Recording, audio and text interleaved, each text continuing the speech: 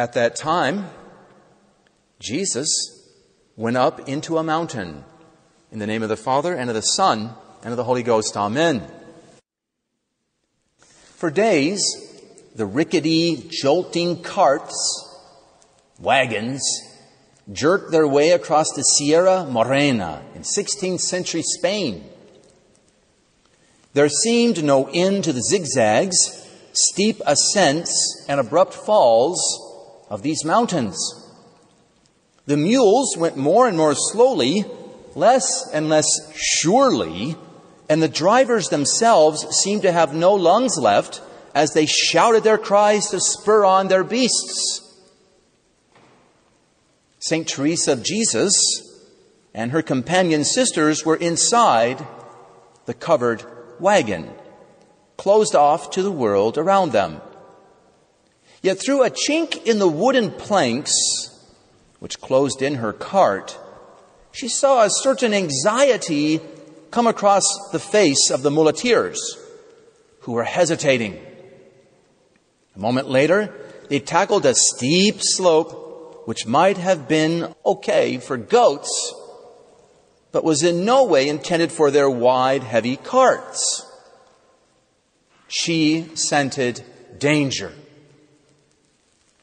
Like the captain in a storm giving orders to reef the sails and lash the tiller, the great Carmelite foundress ordered her nuns to suppress the fear they had good reason for feeling, and not to lose hold of their faith in God's protection, saying to them, "Those men no longer know what they're doing. They no longer know where they're going." Let us betake ourselves to prayer, sisters. Let us ask our Lord and our Father, Saint Joseph, to guide us. Then a voice rose from far away, from very bottom of the ravine. The voice of an old shepherd who was used to making himself heard at an immense distance. "Stop! Stop," he said. "You will overturn and roll down the cliff if you go that way." Amid the clatter of wooden shoes scraping over the stones, of men tugging frantically and brutally at the reins, of the jingling of harnesses, of the clash of the wheels, the carts made an abrupt halt. While the shouts of the muleteers were echoed in the mountains around, "Halt! Whoa!" The panic of men and beasts lasted a few moments, followed immediately by a great hubbub of questions, affirmations, and exclamations. They were truly lost in the Sierra Morena. Actually, they were all but slipping down into an abyss. The voice coming up from the depths of the chasm had saved them. But how were they to get out of their present situation? How were they to turn around on the narrow path between the rock and the chasm?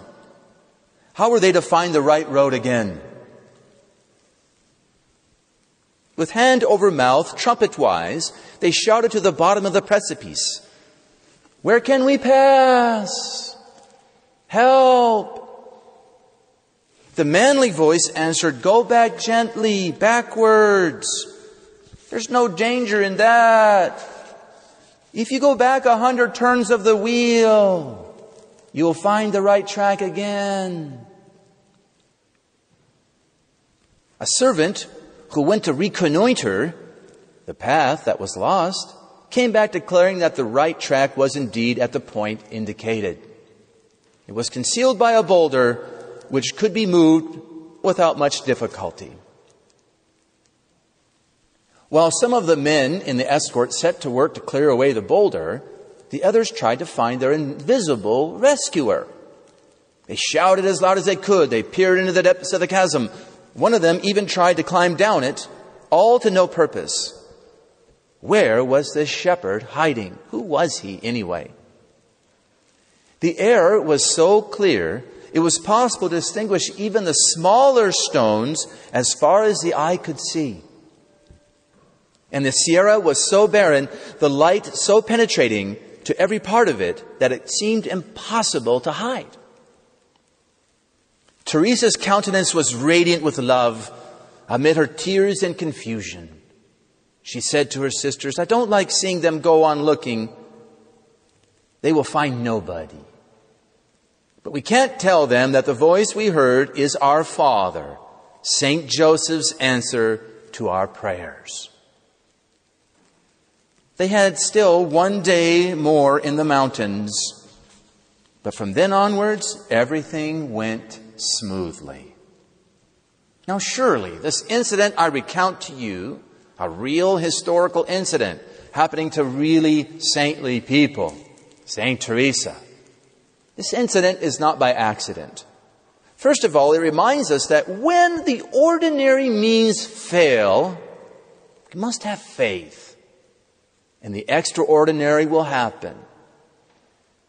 God often allows us to get into tight situations to remind us of this, that He's in charge and He comes to the rescue, often at the last minute. And for those who have faith, they share the victory with God. Second of all, as members of the church, are we not like those nuns of old in a covered wagon, going along a most dangerous path? Skirting the very abyss of hell, it seems. We are, as it were, along for the ride. Not able to make the decisions on where we're going, seemingly hopeless and helpless. As the muleteer drivers and guides, read here those who guide and lead the church, seem to be taking us over the cliff. Like those good nuns, we know something is not right. We sense it. We see it on the faces of people. Somewhere a wrong turn has been made. As a result, and not without good reason, we feel fear rising in our hearts. We don't want fear. The devil loves it when we're afraid. He loves to fish in troubled waters. And if we're afraid, our waters are troubled. And he can catch some fish. He can ruin our souls. This little story should give us some comfort.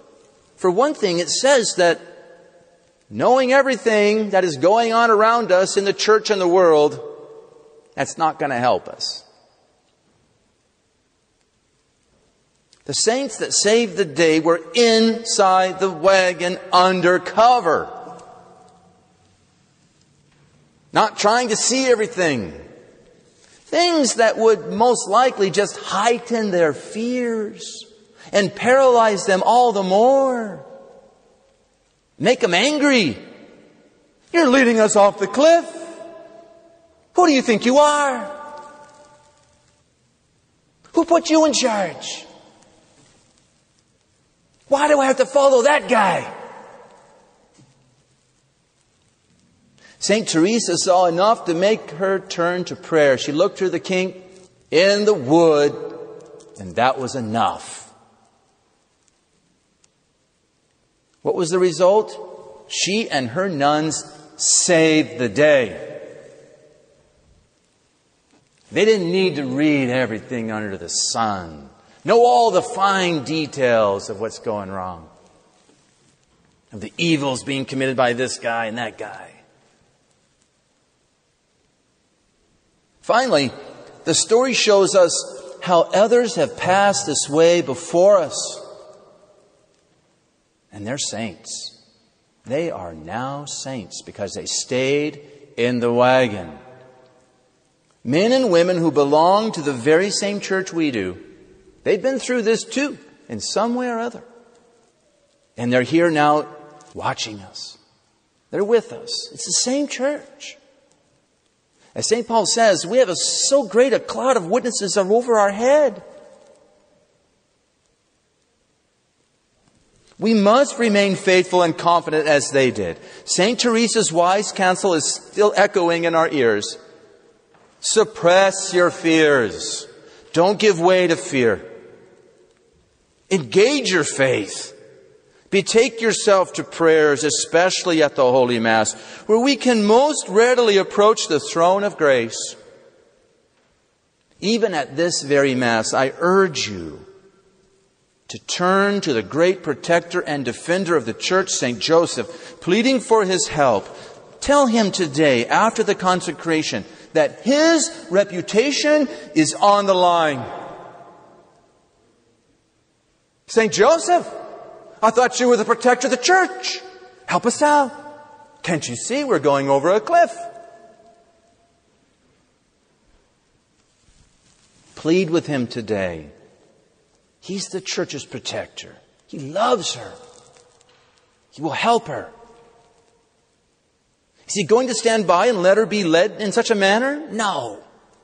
St. Joseph, then let's beg him to come back. Come back, St. Joseph, as you did with St. Teresa. We need to hear your voice again. To stop.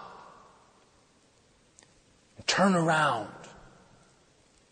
And take the right path through these most rugged of places and times. In the name of the Father, and of the Son, and of the Holy Ghost. Amen.